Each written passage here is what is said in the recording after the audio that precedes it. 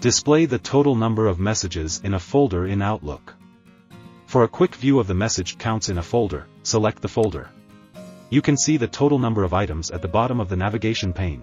This method is quick, but the count is temporary, only displayed in the navigation pane while the folder remains selected. To continuously display the total number of messages in a folder, right-click on the folder.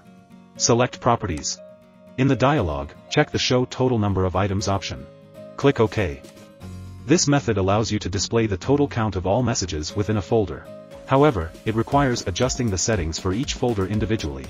To overcome the limitations of the two methods, use the All Folders Show Total Number of Items feature of Controls for Outlook. Navigate to the Controls Plus tab. Click Folder. All folders show total number of items. You can see the item counts for all folders are shown instantly. Controls for Outlook with more than 100 essential and advanced features. Explore the new, free version today.